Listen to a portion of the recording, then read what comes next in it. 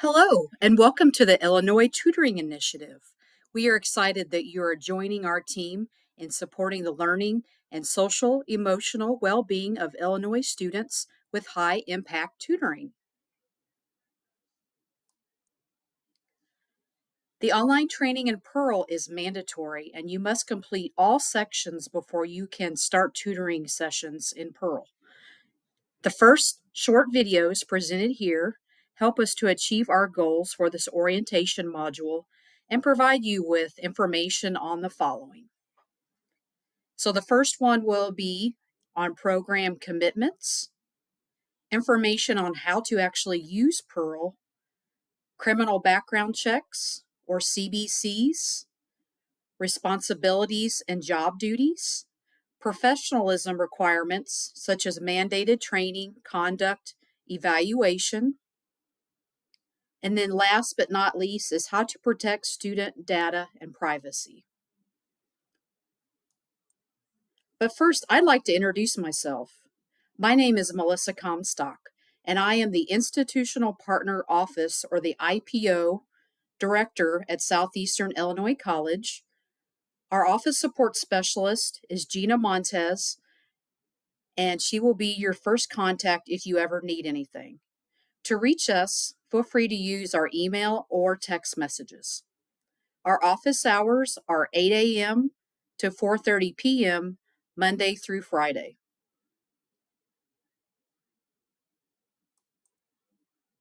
Let me tell you a little bit more about the Illinois Tutoring Initiative. This is a research-based initiative and one of 4 state pillars designed in conjunction with the Illinois P20 councils to support the Illinois learning and social emotional well-being of students in the wake of the pandemic.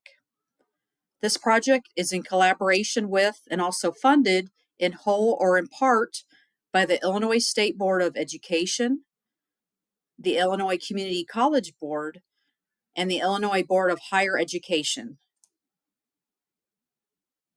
Our program features are committed to,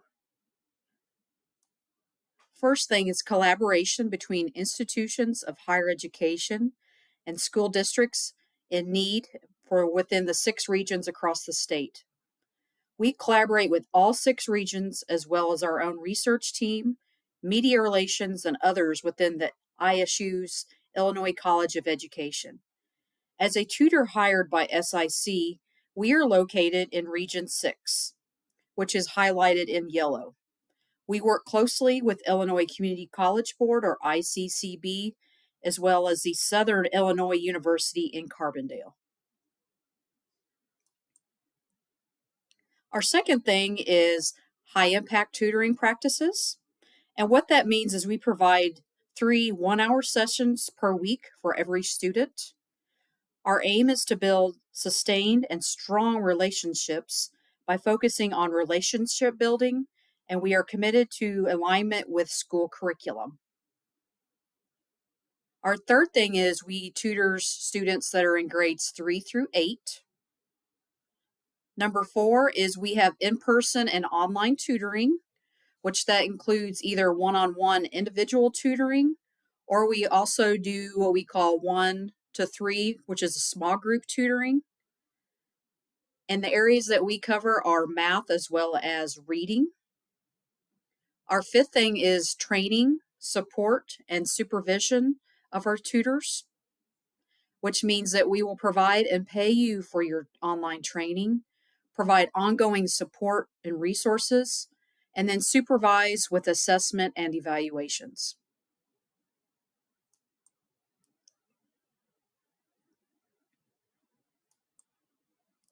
To get you on your way to tutoring, we want to spend just a few minutes on getting you familiar with a program that we use called Pearl.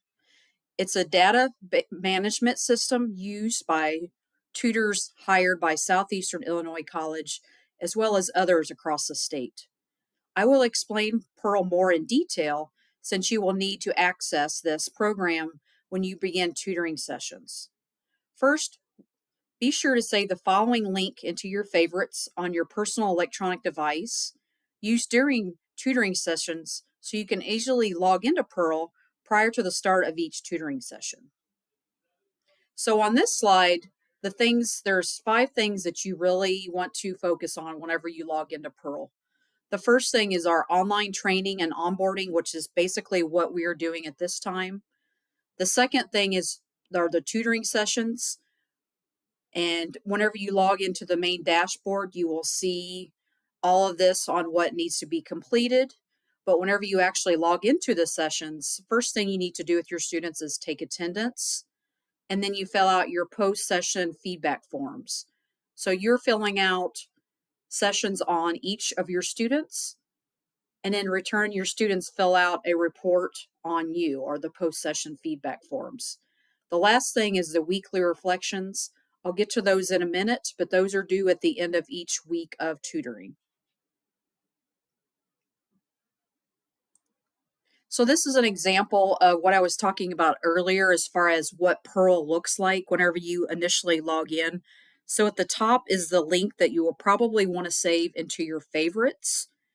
And then your username is always your first name, period, your last name at sic.edu. So here's an example of what my email address is if you ever need to contact me. And then the password is what you will choose whenever you set up your account with Pearl.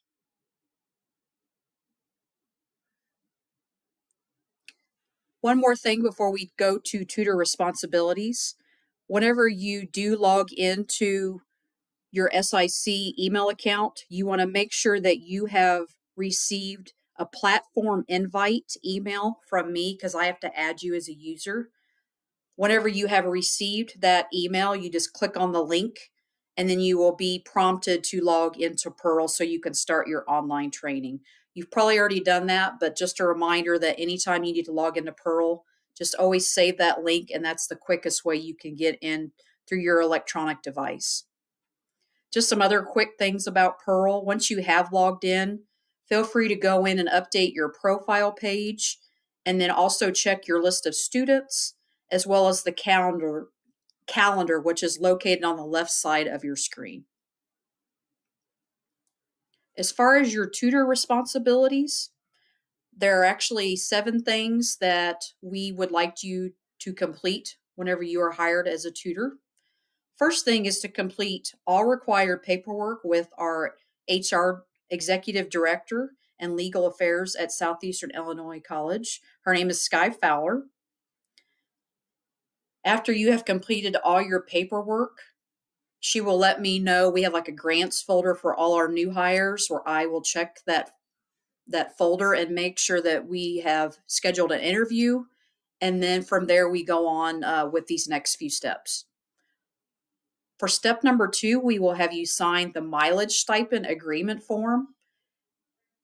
Gina will send that to you via DocuSign. Basically, once you open the email link, you click on it, and it will automatically be directed to me. I will sign it, and then it will go to Dr. Karen Weiss, who is one of the administrators here at SIC. So she signs it, and then we send it directly to HR. So you will be paid your monthly mileage stipend. Third thing is you will fill out a Bushu online form. If you need that link, you can always request it from me, your IPO, through the email. Once you have electronically signed that and submitted it, you will actually, we will track that, make sure that you have completed this document, because it satisfies 2 steps. One is the Bushu authorization, as well as the employee's history, which is through Face Law. We have a check of that. So those are 2 things that you really, really need to complete and make sure that that gets done. Number 4, we need for you to download the DCFS CANTS form, and I will also send that to you in an email. Once you have completed this form, you need to sign it, scan it, and then email it to that email address that's on the screen. If you are a district employee, like you work for the school, you're a teacher, you're a para, then you only need to complete the steps that we listed above.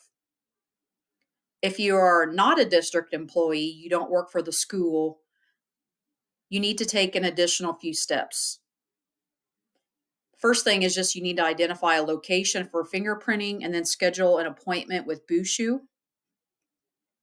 And then complete fingerprinting as scheduled from any vendor-specific forms or processes.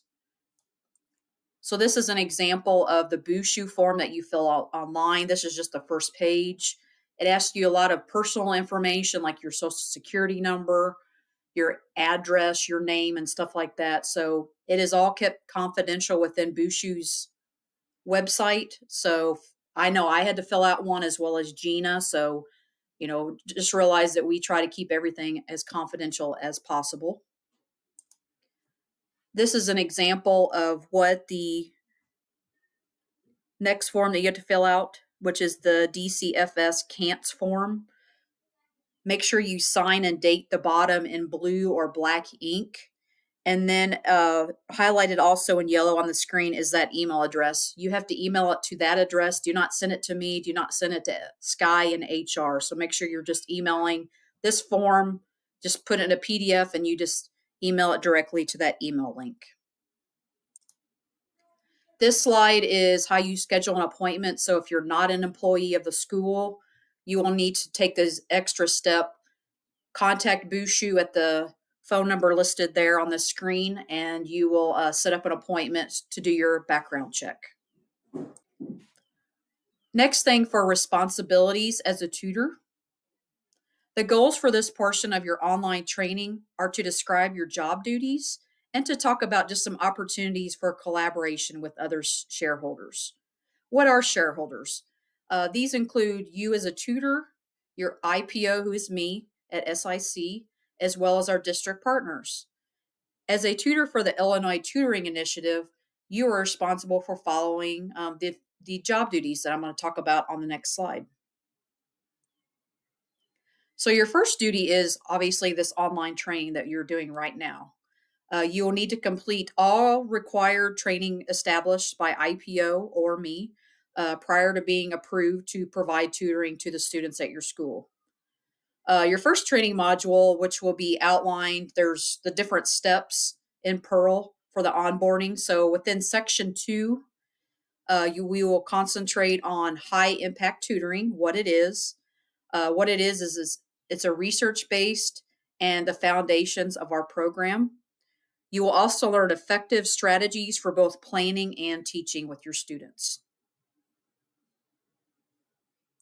After you have been assigned to a student or a group of students and understand the student's needs, you will be asked to complete ongoing training, such as content modules related to reading and or math. For example, you may require training in 3rd grade math or a better understanding of reading comprehension strategies.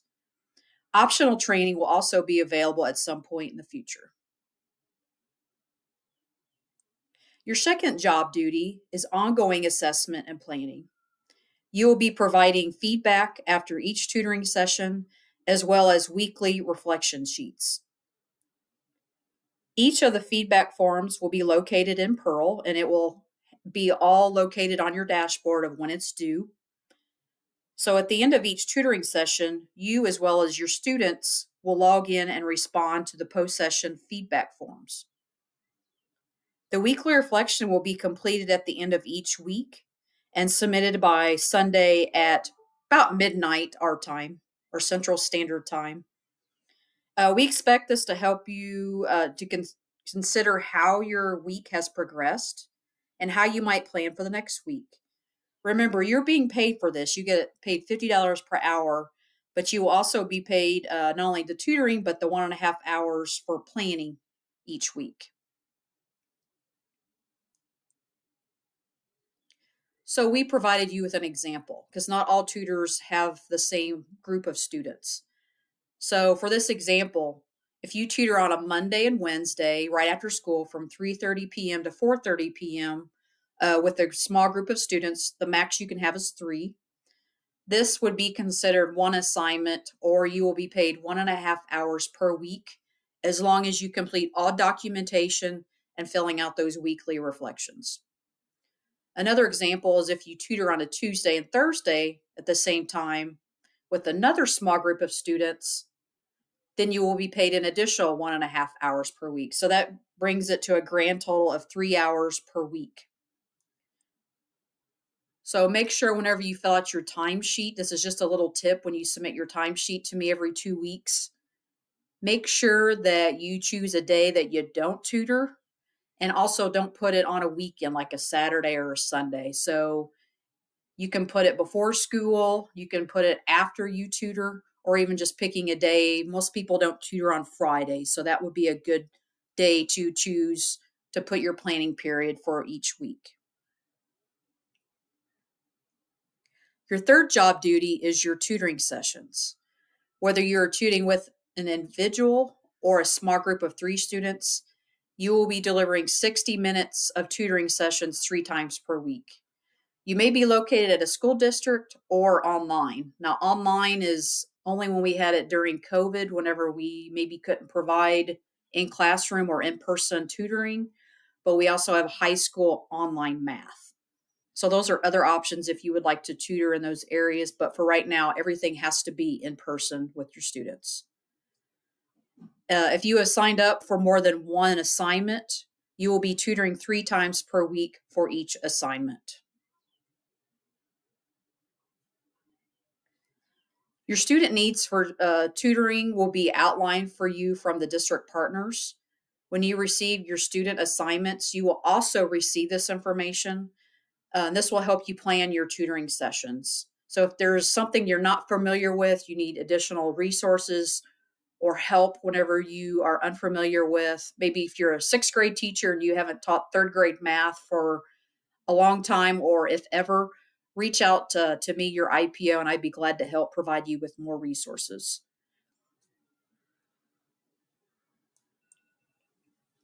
You're required to complete documentation, including those biweekly timesheets that are due to me, as well as the surveys and other various forms. So basically, I just tell all tutors, if you don't fill those out, I check that. I want your timesheet to match your schedule and Pearl the times that you work throughout the week. So make sure that it does match. Otherwise, you will be not paid. You won't be paid for those times. And then if you need additional information on how to complete your timesheet, feel free to reach out and let me know. Or you can also reach out to an experienced tutor, someone that's tutored at your school before you if you need additional assistance or just an example. And then also, do not forget to add your planning time each week, as long as it's a day that you don't tutor or not a Saturday or Sunday, you should be fine. So how do we find our timesheets as well as other HR documents at SIC? We use the Falcon portal. So here's an example of what the Falcon portal looks like. If you just go to our main website, which is sic.edu, up in the top in yellow is the little Falcon portal. But before you can move forward to access all of your documents, we do have you log in at the top. Your username is always your email address, and then the password that you set up initially, and then you hit login. Now, if you use your phone, it might be easier because you have to do another verification. You put in another code. So make sure that you're filling in that information before you can move forward to access all your HR documents. So once you have got to the main page or the SIC applications, you will find the My SIC. So you want to click on that little app in the middle of the screen. At the top of the My SIC application, type in your username. So I use mine as an example. So it's your first name, period, last name only, and then your password again. Next thing is hit login. And then the next page will look like this at the bottom. You want to click employees, which is circled in yellow.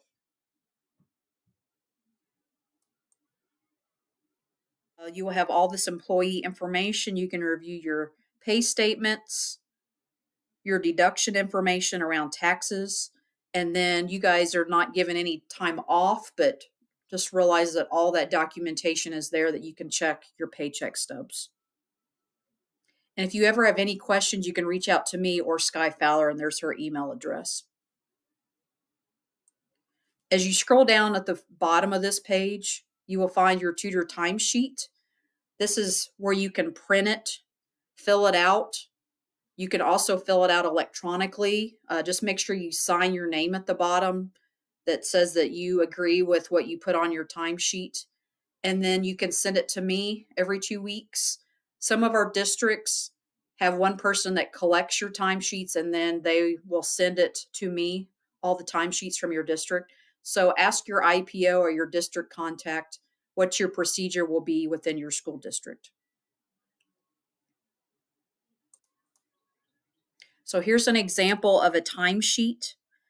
So make sure that you're including your planning period, which is 1.5 hours per week per assignment. Just make sure you're not picking a weekend, or I always suggest picking a day that you don't tutor. So if you don't tutor on a Monday or a Friday, just put it on that date. Make sure you include your name at the top, your employee ID, which is the second line on the left. If you don't know that, ask your IPO or your district contact. The other thing is make sure under title, you put your school name. Here's an example of Carmi White. That's one of our districts. So make sure you're putting next to your title the school that you're at, so I can make sure that that matches and I have everybody's timesheet. And then make sure all your dates are in order. And then, of course, you put your time in and time out. And then at the bottom, make sure your hours are calculated correctly for the total hours. You're paid $50 per hour, and it should put down the total. So it would be 8 hours here times $50 per hour. Make sure you sign it, scan it in a PDF document, and then send it on. So that will be every 2 weeks that you will submit a timesheet. Okay, more on responsibilities. You're required to complete your feedback forms each week, and then also use the dashboard in your Pearl whenever you log in as a guide, because it will tell you what is still due, what you have completed, and what is still outstanding. So make sure you're checking that on a regular basis, probably every day, as well as your SIC email account, because Gina and I do send out reminders about timesheets that are due, any online training, anything that's coming up. So make sure you're checking your SIC email account as well as Pearl for any updates. We will be providing research information on documents, our program's outcomes, information that supports our program improvements. And then we will also be asking you to complete surveys throughout the semester that will tell us how things are going for you. So make sure you're just checking those two things regularly so you stay posted on just upcoming things. We want you to collaborate. This tutoring initiative is clearly committed to supporting all stakeholders throughout collaboration. We want to help you succeed in reaching your goals as a tutor, creating that culture of open communication, as well as cultivating healthy mindsets about feedback. We just believe that that's an integral part of our program is ongoing support, because we just think a well-prepared tutor leads to academic success for all of our students. Bottom line, reach out, ask questions if you need anything. So the last portion of this training will concentrate on professionalism.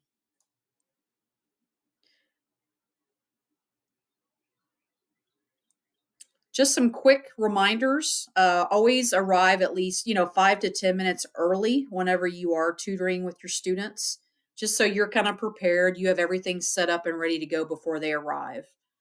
And then just regular punctual attendance is required by all tutors.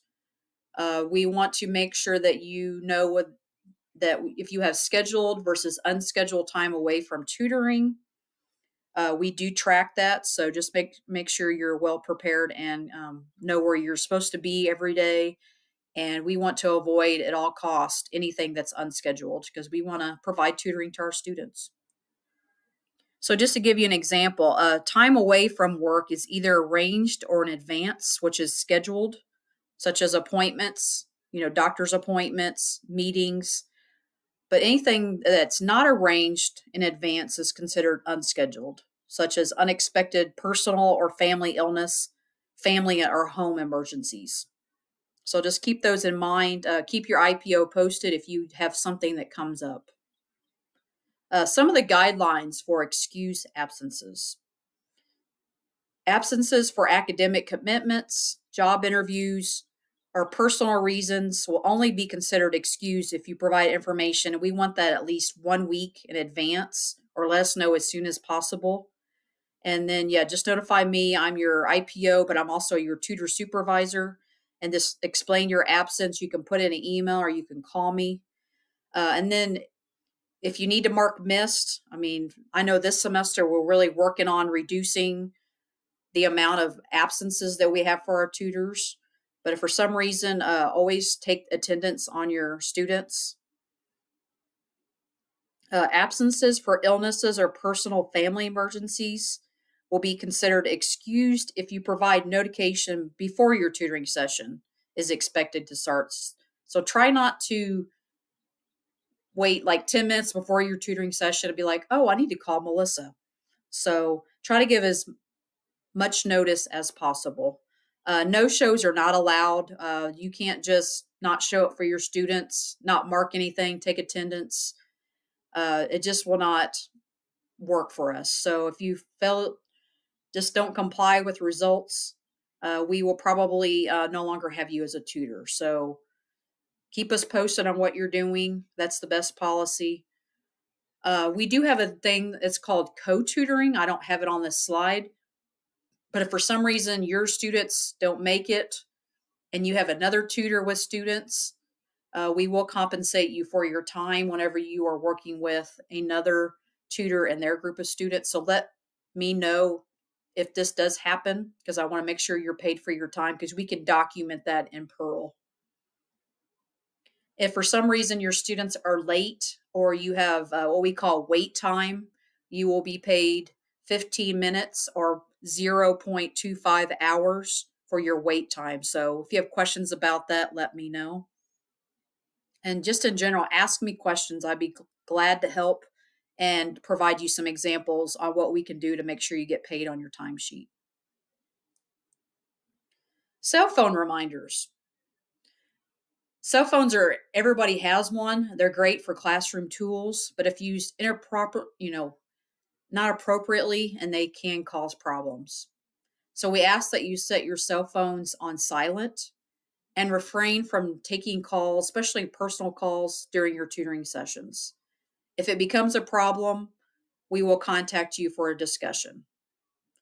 Failure to comply can result in your dismissal as a tutor. So please don't use your cell phones during tutoring sessions. Tutor accountability. Always complete your training and any training that is specific for your content material, whether it be the math or the reading. Complete any paperwork assigned, including timesheets, forms that we need to have you sign, and your 2 tutoring forms, the session feedback forms, as well as weekly reflections. At SIC, we do have annual trainings, so make sure you're checking your SIC email accounts for any updates. I will also send you out reminders to make sure that you're checking your email and to make sure that you're taking those online, like security data trainings, I know is one of them, but if there's anything that comes up, just make sure you're checking your emails about those reminders. Student data and privacy. What is student data and privacy? Basically, it's confidentiality. It refers to the use of personal data without consent. Security is what keeps personal data protected. Student data are professionally identifiable information such as their student names, parent names, home language, demographics, grade level, test scores, so on and so forth, are what we want to avoid anytime we send out emails or communicate with IPOs or anybody else within our districts. Avoid emailing anyone at SIC, even in HR, any information. So that's why whenever I reach out to the district contacts, I log them in as a user in Teams. And that's where we house all of our tutor documents, which includes like our student data, a tutor schedule, any changes we communicate through Teams. So we want to definitely keep it secure because that's considered a secure environment. FERPA, and basically what that means, it's protected the access and sharing of a student's educational record, which is all information directly related to a particular student as part of their education.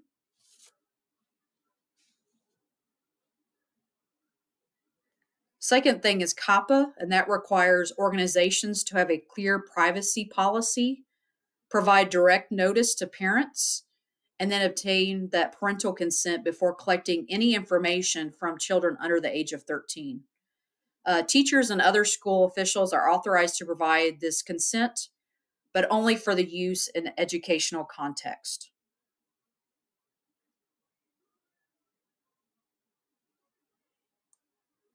In general, it is important to remember that all student personal information belongs to the student and therefore should be kept private. This includes demographic information, grades, and assessment results. We can ensure student privacy by maintaining confidentiality in our everyday practices. So you as a tutor are responsible for holding every student's data in confidence and sharing it only with necessary parties. So keep that in mind. We do appreciate your dedication to the Illinois Tutoring Initiative. So thank you for listening to this presentation.